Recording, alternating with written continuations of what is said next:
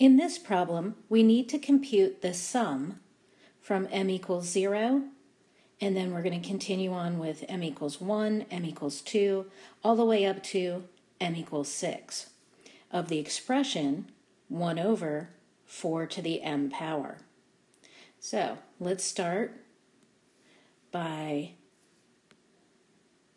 writing 1 over 4 to the 0 power plus 1 over 4 to the 1 power, and then we're going to continue on all the way to 4 to the 6th power. Okay, so now we can evaluate each of these fractions, and we have 1 over 1 plus 1 over 4, and so on. And now we can get the common denominator, which is 4,096, and rewrite each of these fractions using that least common denominator.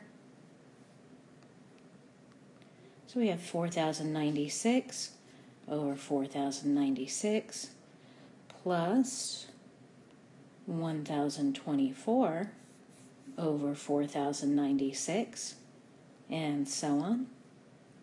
And finally, when we add those all together, we end up with 4,437 over 4,096. And that's my final answer for that problem.